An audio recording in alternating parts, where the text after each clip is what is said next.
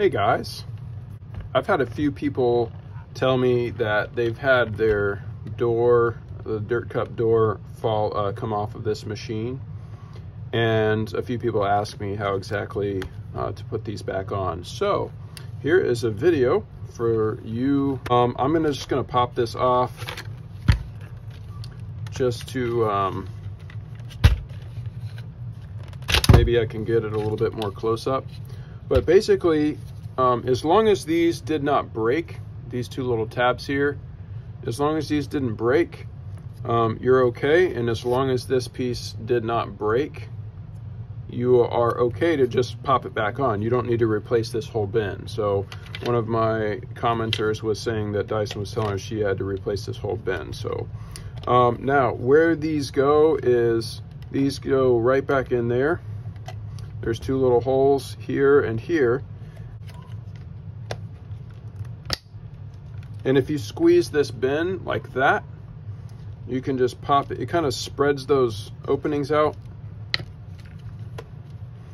See, if you put it in facing up when it's facing down like this, and then squeeze the bin, so it kind of makes this shape more of an oval. You squeeze it, it actually gives you a little bit of clearance, so you can just pop it right in just like that. All right, so that's how I do it. And I've had many customers come in with this problem, and typically I can do it while they wait, and if I'm not super busy, and take care of them.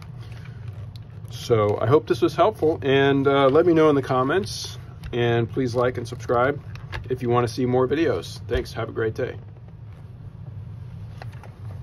So let me just walk you through how to install this this assembly here. This can be somewhat complicated as well if you have removed this, but basically you have all these little channels here, and you've got to just make sure they line up accordingly to this area here. So you're going to install it kind of starting out right about there.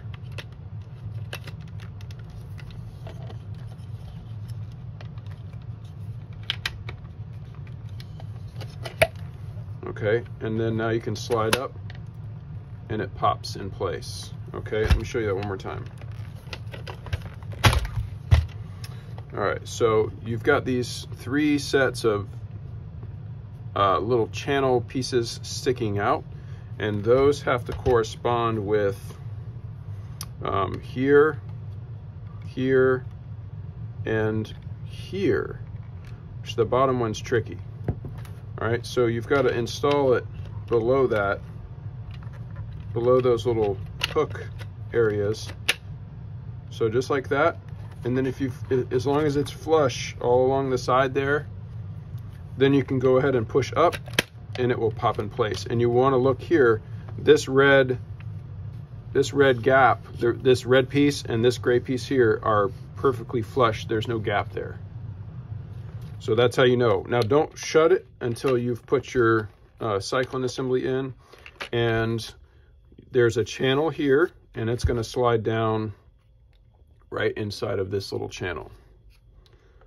Or there's a rail, I guess. That's rail and channel is the proper term. Just push it down like that, and then you can close the door.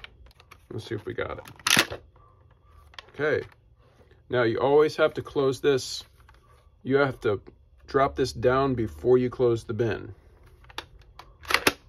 and then you can close it.